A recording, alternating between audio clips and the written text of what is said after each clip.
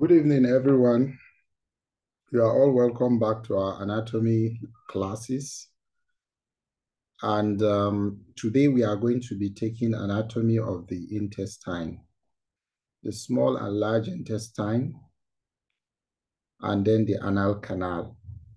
But probably we are going to divide the lectures into two segments: the small intestine, the large intestine, then the rectum and the anal canal. And we should know that the small intestine, we are going to commence with the anatomy of the small intestine. Okay. The small intestine is a very important um, part of the bowel. It's important in digestion and absorption of nutrients. And of course, we know it's made up of three parts: the duodenum, the jejunum, and the ileum. We've discussed the anatomy of the duodenum along with the stomach. So today we are going to concentrate on the jejunum and ileum. And we should know that all these parts they all have varying functions. And the purpose of this lecture is for you to know the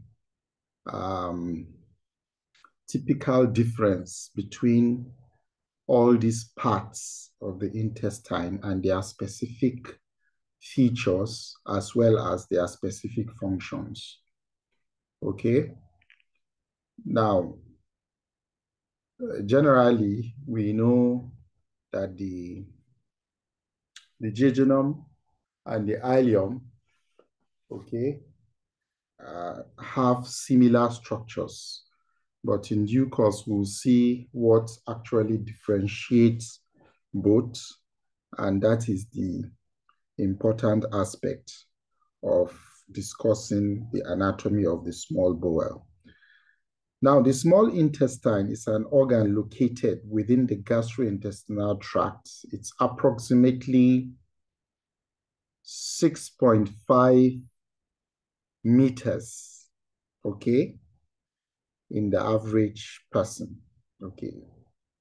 And it assists in digestion and absorption of ingested food. What is the extent? It extends from the pylorus of the stomach to the ileocecal junction, where it meets the large intestine at the ileocecal valve. Okay. Now, anatomically, as we said, there are three parts: duodenum, jejunum, and ileum. And they all have the same layers. Okay. The mucosal layer, the submucosal layer, the muscularis, which is made up of the internal circular muscles, and the outer longitudinal muscle. And this is covered by a serosa. So this is a typical structure of the intestine, and it runs down in the same manner. Now, we've already discussed the anatomy of the duodenum previously. We said a lot about it along with the anatomy of the stomach. But however, the duodenum is the most proximal portion of the small intestine. And the name is derived from what? 12 finger length. Duodenum digitorum, meaning 12 finger length. Okay? So that is about 25 centimeters. So it runs from the pylorus of the stomach to the duodenojejunal junction. At the duodenojejunal junction, it is attached to the posterior abdominal wall by the ligament of Trixie, and it is that junction where you have commencement of the jejunum.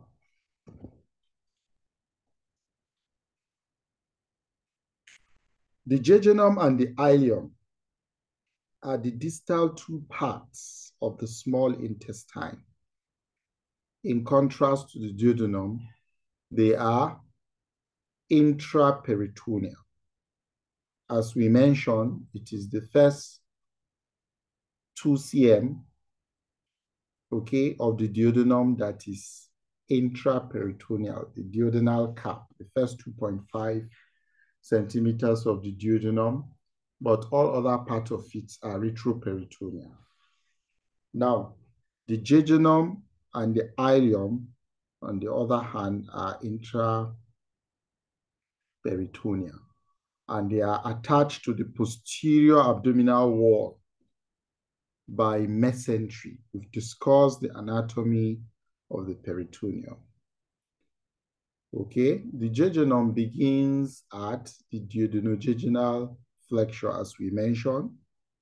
And you should know, when you see the small intestine, you will not see a clear-cut demarcation between the jejunum and the ileum.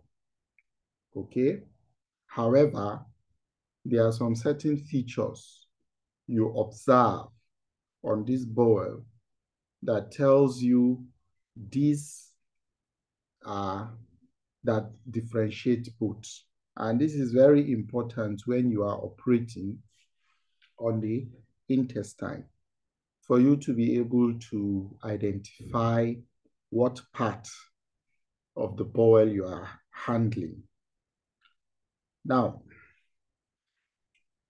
the ileum ends at the ileocecal junction, and at this ileocecal junction is a valve, the ileocecal valve, that invaginates the cecum, okay? And the function is to prevent reflux of the large bowel content into the small bowel content. Now, as we said, this small intestine is intraperitoneal, and it is attached to the posterior abdominal wall by the mesentery. Okay? This image demonstrates the mesentery after excising the small bowel from the mesentery. You can see that about 6.5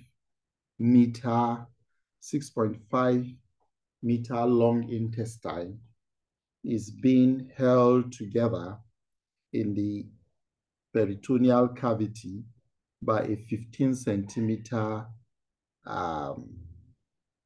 root of the mesentery, meaning it must have multiple folds and must appear in coils.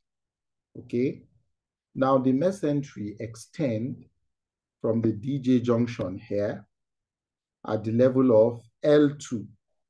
Don't forget. Okay? At the level of L2 to the level of the sacroiliac joint. And this length is about 15 cm, extending from, and this is what is carrying about 6.5 meters of bowel. So it extends from the DJ junction at the left of the second lumbar vertebra and runs diagonally downwards from the left to right to the ileocecal junction in front of the right sacroiliac joint. Though only 15 centimeters length, okay, separate these points. About 5 to 7 meters of intestine are attached, so hence it will appear in a coil. Now, within this mesentery, if you observe, it contains the superior mesenteric vessels, both the artery and the veins, lymphatic lymph nodes, as well as autonomic nerve fibers. The blood supply to this mesentery, the blood supply to the intestine is carried within the mesentery. Now, you need to understand the structure of this small bowel, okay, and its adjacent blood supply. Now, within this mesentery, the blood vessels are arranged in a pattern of arterial arcades and vasa recta. This is the superior mesenteric artery that is supplying the intestine. Branches from the superior mesenteric artery supplying the jejunum and ileum are termed the intestinal arteries, okay? And these intestinal arteries, they arise from the superior mesenteric vessel in form of arcades, arterial arcades, okay? These are various arcuate arteries or arterial arcades. And from these arterial arcades arise the vasa recta. The vasa recta now supplies the intestine. Now, it is from this bowel wall, the vasa recta, and the arterial arcades that will help you in differentiating the jejunum from the ileum.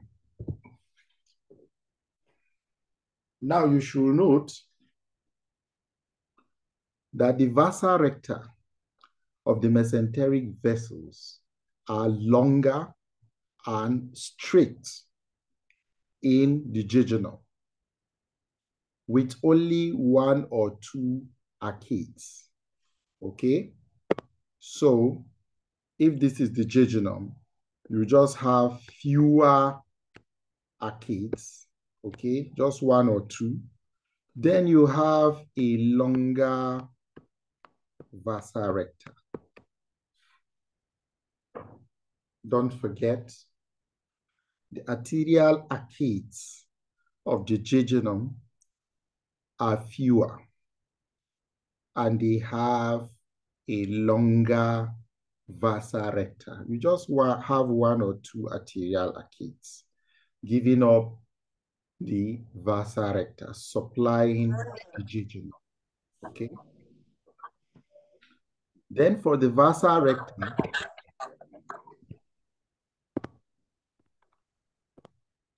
of the ileum, okay, they are shorter and they have numerous arcades. So you have numerous arterial arcades and they have shorter vasa recta. So these difference in terms of vessels differentiate jejunum from ileum macroscopically when you observe. But we are going to see all the classical difference. The difference is you look at the thickness of the bowel wall, the appearance of the inner mucosa, the vasa recta, and the arterial arcades. Okay? These are the 4 points you commonly use in differentiating the jejunum from the ileum. Now, you should know that the jejunum has bigger and more closely packed plicae circularis, otherwise volvulae convergentis. These folds, these are mucosal folds that are called volvulae convergentis. They are more marked in the jejunum, and very faint or even absent in the ileum. So one of the major difference, if you look at the inner lining, inner mucosa of the jejunum, it is lined by what is termed plicae circularis or volvulae conjunctis, which are nothing but mucosal folds. That is one. Two, they have longer vasa recta as described. They have longer vasa recta. And three, they have thicker walls. The wall of the jejunum is thicker than the wall of the ileum. Okay, so the wall is thicker. Now, the diameter of the jejunum is greater than the diameter of the ileum. You should also note that the jejunum has larger and more closely packed villi. Okay, these villi are projections within the mucosa of the intestine. They are more packed in the jejunum. Hence, the jejunum has a greater digestive and absorptive surface. Because these villi, the villi is more numerous in the jejunum. The jejunum has more digestive and absorptive surface.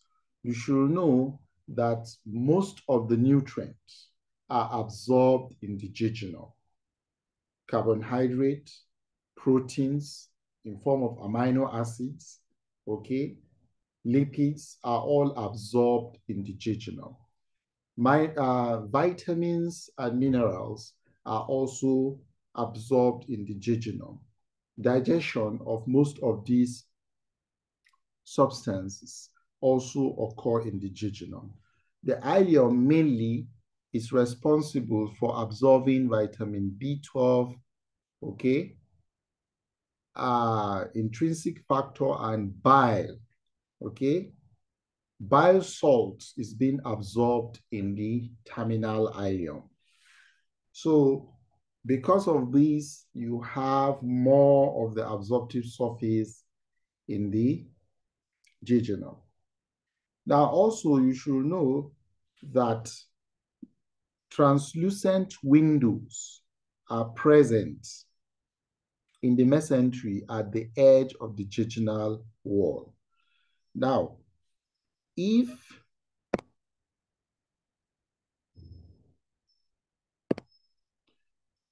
you look at the edge of this jejunal wall, okay, you will see the mesentery, you can see through, okay? It's translucent, you can see through. So it's easy when you want to create a window before creating before resecting a bowel, okay? You create a window, ligate the vessels, then you now divide before excising the intestine. However, the translucency are present in the mesentery at the edge of the jejunum.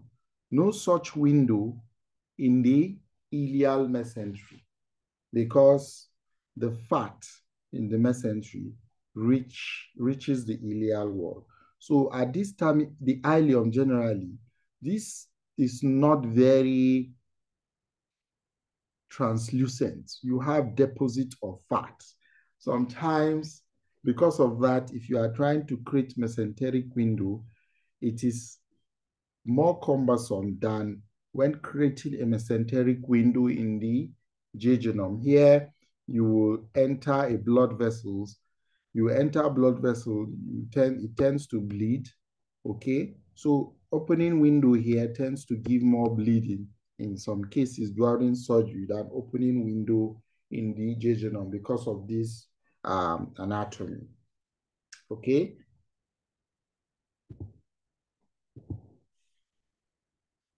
Okay.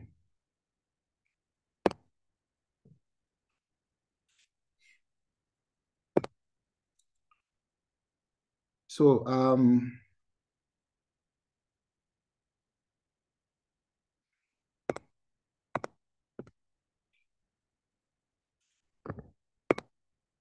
the jejunum, what is the length of the jejunum with respect to the entire small intestine? It makes up to fifth of the total, okay? It makes up to fifth of the total length of the small intestine, okay? That is about 1.5 to 3.5 meters. Macroscopically, notably, are many parallel running circular folds in the mucosa. You can also call them the valves of Kerckring, volvulae convergentis, plices circularis, anyone you see is the same. The jejunum has a typical histological pattern as the entire length of the intestine, okay?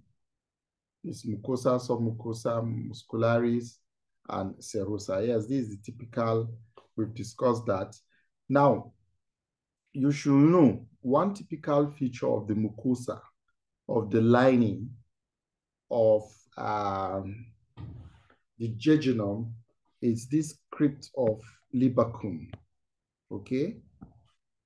It is characterized by crypt of Libacum that is absent. They say the mucosa is lined by simple columnar epithelium towards the lumen, okay? It contains enterocytes and goblet cells. Characteristic feature are the crypts of Libacum, which secretes, okay, that produce a lot of secretion, and finger-like projections, which increase the surface area of this jejunum, as we discussed. Now, this is very important. You know, the submucosa contains loose connective tissue with blood vessel, lymph node, and the Meissner's plexus. You should know that the Meissner's plexus is a submucosal plexus. In your MCQs, you shouldn't confuse it with the myenteric plexus.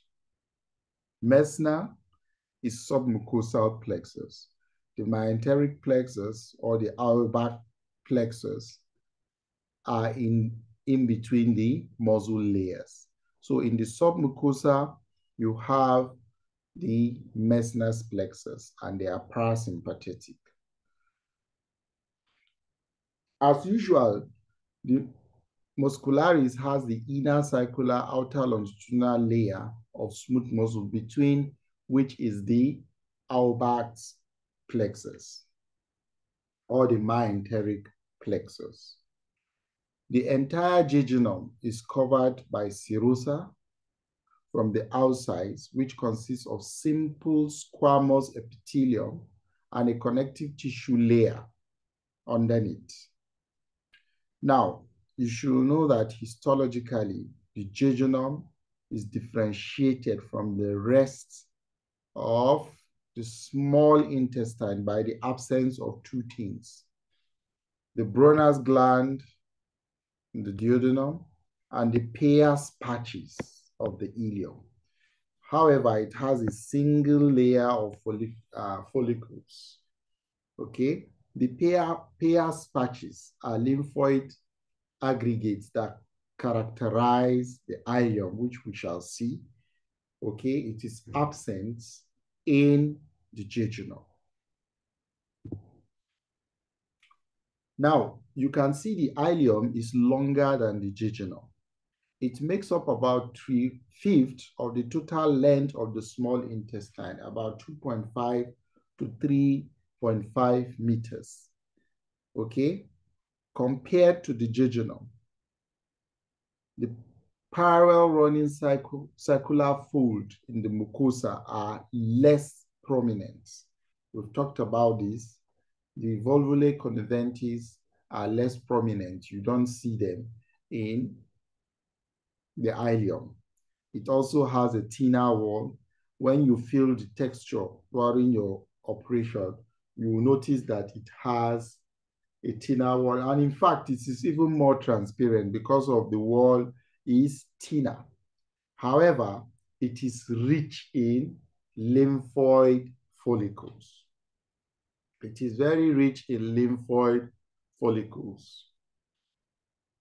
In terms of histology, the mucosa of the ileum consists of simple columnar epithelium comprising of erythrocyte and goblet cells.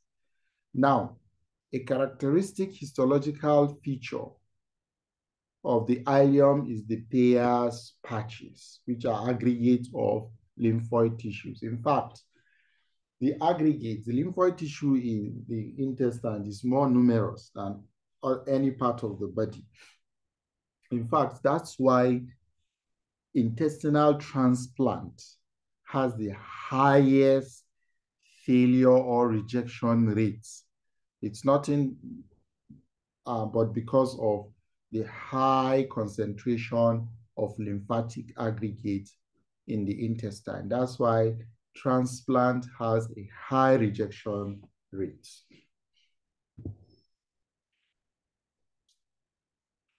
Now, compared to the rest of the small intestine, the circular folds are rather flat and the villi relatively short. We know most of the absorption is just of the vitamin B12 as well as the, what do you call it, bile salt. And the content is feculent, okay? The content in the ileum, especially the terminal ileum, is feculent.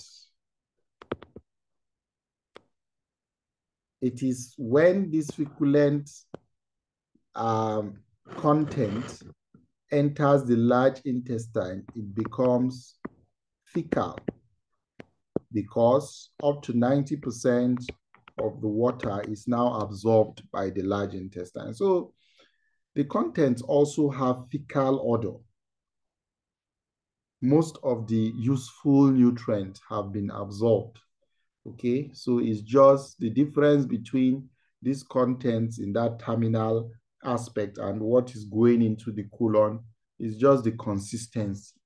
That in the ileum is liquid, and that in the colon, when the water is absorbed, it becomes solid. Okay. A characteristic feature of the ileum is the Peyer's patches lying in the laminar propria of the mucosa, okay, and in the submucosa. Okay, it is important part of the GALT, that is the gut-associated lymphoid tissue. And these Peyer's patches, okay, one Peyer patch is around 2 to 5 centimeter long, one patch.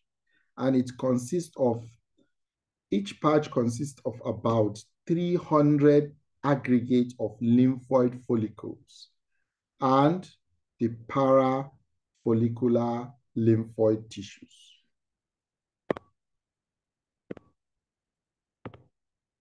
Okay, we said each of this patch is about 2.5 to 5 cm. It contains multiple lymphoid follicles within it, and also a dome.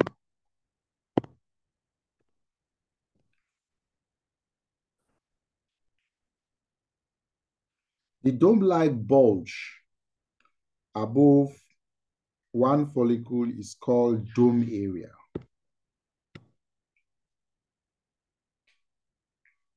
M cells, microfold cells, are found in the dome epithelium, which are counted among the follicle-associated epithelial cells.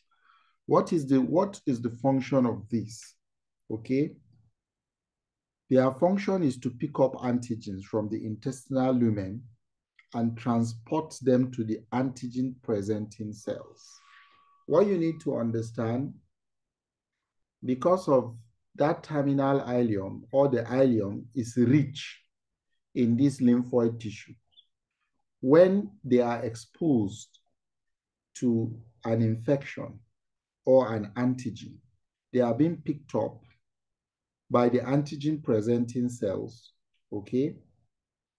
Initially, they might not trigger any inflammatory reaction at the first exposure, okay? These antigens are presented to T cells, okay?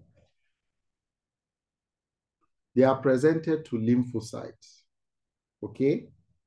And the T helper cells are converted to memory cells, and they store that information for subsequent exposure. Now, when you have memory cells formed at that terminal ileum, for subsequent exposure, they will now attack the antigen. And in that process, they trigger a lot of inflammation, which might even cause ulceration in the Peyer's patches. And when there is ulceration, they might bleed torrentially from the Peyer's patches, from the inflammation and ulceration. Because if there's inflammation, you know, there's going to be what? Edema, congestion, capillary ischemia, necrosis. When there's necrosis, there will be what? Ulceration. This type of reaction is what we see in typhoid enteritis, okay? In the first week, when the organism is taken up, they have bacteremia without any ulceration occurring at the Peyer's patches. But however, that cascade of events of sensitization of the memory cells occur with subsequent exposure in the second week, okay, from the gallbladder, because when it goes into the system, they are stored in the bile, okay? As the bile secretes again, memory cells have been formed, okay, and inflammation occurs, there's ulceration. So that's why you see patients with that typhoid enteritis may present with lower GI bleeding. When it ulcerates, they bleed torrentially. And in the third week, when the ulcers are so marked and it has eaten through the bowel wall, they perforate, okay? It eats through the bowel wall, and they present with generalized peritonitis from typhoid ileal perforation. That's why you see perforation of typhoid occur in the terminal ileum. This is just a table that differentiates the jejunum from the ileum. So the jejunum located in the upper left quadrant, ileum located in the lower right quadrant, okay? The jejunum, thick intestinal wall, the ileum, thin intestinal wall, jejunum, long vasa recti, that are straight arteries, then ileum, short vasa recti, okay? Jejunum, less arcades, ileum, more arcades, jejunum, red in color, ileum, pink in color. And you should also remember the ileum is lower, inferior, so it has shorter vasa recti, inferior, okay? What again? Lower wall, okay? What again?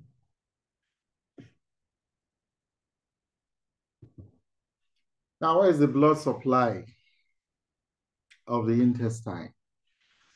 We mentioned that the branches from the superior mesenteric artery supplying the intestine are termed the intestinal artery. The superior mesenteric artery is a branch from the abdominal aorta. The jejunum and ileum are supplied by 15 to 18 branches of the superior mesenteric arteries called the jejunal and ileal arteries. They anastomose with each other to form arterial arcades, which send numerous straight arteries, vasa recta, to the jejunum and the ileum. The small intestine drain into the portal vein. The veins accompany arterial branches to form the superior mesenteric vein. Don't forget the superior mesenteric vein, okay, joins the portal vein. If you remember, okay, the superior mesenteric vein joins the splenic vein behind the neck of the pancreas to form the portal vein, okay? The superior mesenteric vein, which joins the splenic vein behind the neck of the pancreas in the transpyloric plane, L1, L2, to form the portal vein, okay?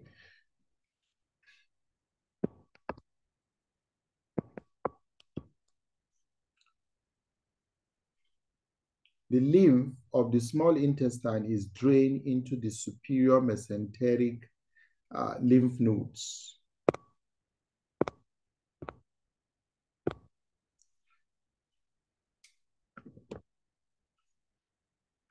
What is the nerve supply or the nervous distribution of the intestine?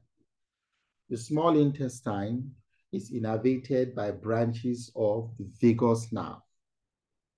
Okay, that is the cranial nerve 10 and thoracic splanchnic nerves. Their nerve branches extend throughout the entire length of the small intestine to form two plexuses. Now, this is very important you know as well as remember, because I'm emphasizing these because you see them in MCQs, trying to confuse you. Replacing Meissner for myenteric plexus. The submucosal plexus of Meissner, found in the submucosa of the small intestine, contains only parasympathetic input from the vagus nerve.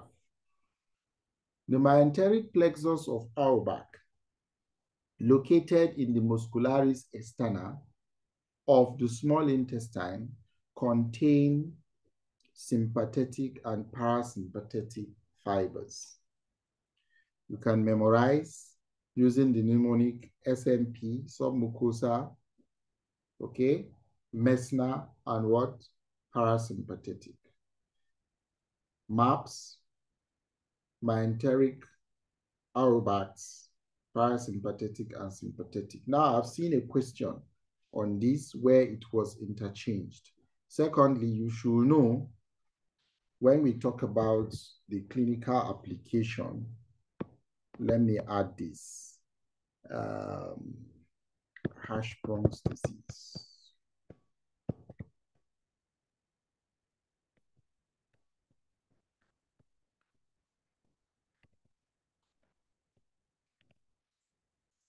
Okay. So the clinical application, you should know the short bowel syndrome. There was a time I had a patient that was referred to me, okay? She had several operations from a peripheral hospital where, of course, initially it was cesarean section she had elsewhere. and a foreign body, abdominal mop, was forgotten in her abdomen. And unfortunately, that was there for about 2 years, and it caused a lot of adhesions and burrowed through most of her small and large intestine. Initially, she was representing to the hospital. They were giving her treatment for peptic ulcer without any relief. Eventually, she became obstructed, and they went in, and of course, most of the small intestine they could not see. And it was, they took her for serial excision of small bowel. When she presented to me, then I saw her. She was having a very high output enterocutaneous fistula. And I counseled them that she has to be on parenteral nutrition. And secondly, even without this enterocutaneous fistula, she already have short bowel syndrome. Most of the functional part, anatomical and functional part of the small bowel is lost. So the patient cannot absorb the nutrients. They cannot digest and absorb nutrients because they've lost most of the intestine. And of course, when I commenced her on parenteral nutrition, drugs that reduce secretions, motility of the small intestine for some time, okay, I plan to exercise to control that. Unfortunately, intra-op, I found only 90 centimeters intestine. If we say the intestine is about, okay, 600 centimeters, okay, and you can imagine how much of that bowel have been resected in that peripheral hospital. And of course, when I saw that, it was so worrisome because she has an end fistula of the jejunum. The jejunum was there's a complete circumferential opening that was leaking whatsoever she takes out. So that if she survives, she will have short bowel syndrome. And of course, she was in the ICU for over a month, severally. She lost all her physiological mechanisms. And of course, ultimately, she died after the relatives have spent up to over 9 million naira in resuscitating her. Of course, moral justification, you cannot just let such patient go. You have to do your best. So, short bowel syndrome, when most of the small intestine are resected, okay, from surgery or following trauma, or they might even be a disease that will cause destruction of the absorptive surface of the small intestine. So they are functionally useless. They cannot absorb nutrients. This patient will now be presenting with severe diarrhea, features of malnutrition, hypovitaminosis, and a lot of and immunosuppression because they are not utilizing nutrients, okay? So this is a very important syndrome you need to read about and you need to know about, especially as a general surgeon. You need to know how to manage that. But this goes beyond the scope of our discussion here. Now, diarrhea, several diarrhea occur in patients with conditions that could either be infective in the small intestine like salmonellosis, shigellosis, or diarrhea could result from osmotic diarrhea when concentration of the constituent is so much and complex to be broken down and absorbed. In fact, that concentrated substances will even pull more fluid into the lumen and worsen the diarrhea. The typhoid perforation, we've talked about it, okay, which usually occur at the end of the second week and beginning of the third week. At the second week, at the first week, they have bacteremia. At the second week, they have septicemia. At the third week, they have perforation. You can have torrential lower GI bleeding from the bleeding ulcers, which eventually might perforate the entire thickness of the bowel wall, and they now present with generalized peritonitis. Okay. Gastrointestinal stromal tumor, GIST, is a tumor that affects the intestine, the stomach and its intestine. It's a malignant condition of which 50%, it accounts for 1% of all gastrointestinal malignancy, of which 50% are located in the stomach. 50% of GIST are located in the stomach. The next area that you find GIST aside the stomach is the small intestine. Okay, so GIST is a malignant tumor that can affect the small intestine and is a cause of intestinal obstruction. And in the stomach, it can cause gastric outlet obstruction. Now, the ileocecal valve has several functions. During colonoscopy, it serves as a landmark. It shows you that you have gotten to the end. Okay, you have gotten to where your termination point, even though we will see that when discussing colon. Now, the ileocecal valve also, you should know, in a closed loop obstruction, maybe when there is obstruction,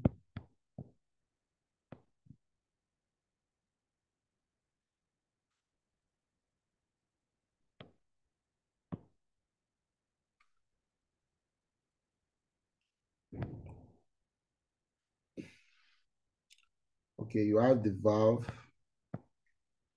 here. When there is obstruction of the colon,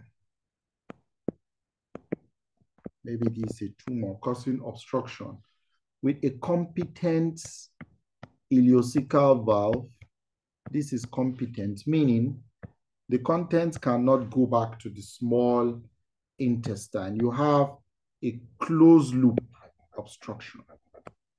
Okay, so you have a closed loop here. Causes of closed loop obstruction is one, large bowel obstruction with a competent ileocecal valve. Sigmoid volvulus, obstructed hernias. Okay, when you have obstruction within the sac, it can also give a closed loop. And these rapidly, okay, causes ischemia, necrosis, perforation. This is an emergency that you need to address. So this is also what you need to know about the ileocecal valve. In a colonic obstruction with competent ileocecal valve, they could have closed loop obstruction. Now, X-ray of plain abdominal X-ray for intestinal obstruction. Remember, we said that the jejunum has the plicae circularis or the volvulae convergentes, which are mucosal folds. Now, when you have SBO, small bowel obstruction, you know, the investigation you do for a patient presenting with intestinal obstruction, amongst the investigation is plain abdominal X-ray.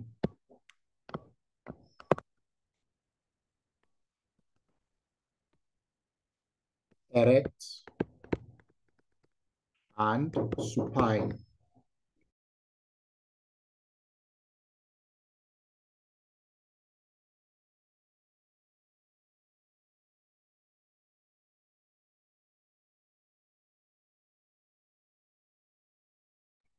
So plain abdominal X-ray, erect and supine. Okay. So on the erect, it will show you multiple airflow level. While in the supine, it shows you the character of the obstructed bowel. Now, for small bowel obstruction, if the jejunum is obstructed, you have prominent volvulae conventis.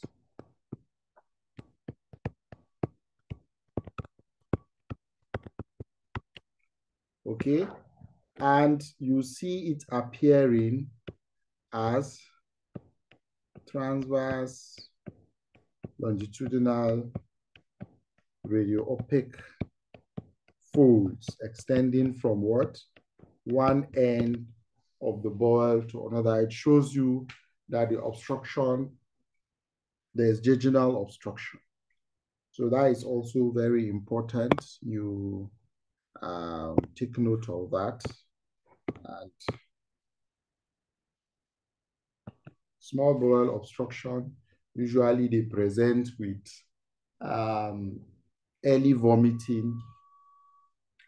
There is no marked distension. Constipation is late, and the fluid and electrolyte derangement is marked. And Hirschsprung's disease, we shall talk about that when we talk about the large bowel. But I think we are going to stop here and entertain questions. Okay. So if you have any question, we are going to take large bowel, rectum, anal canal separate. So if you have any question, please, you can unmute yourself. Okay. And you ask. Any question?